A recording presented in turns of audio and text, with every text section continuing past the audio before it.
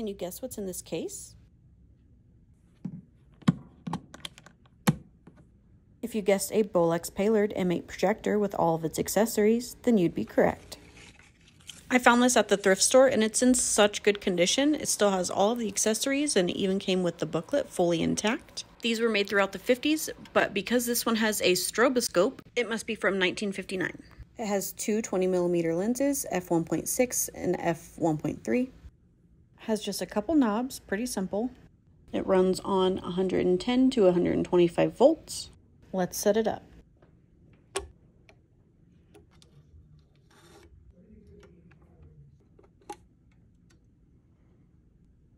This thing is a vintage beauty.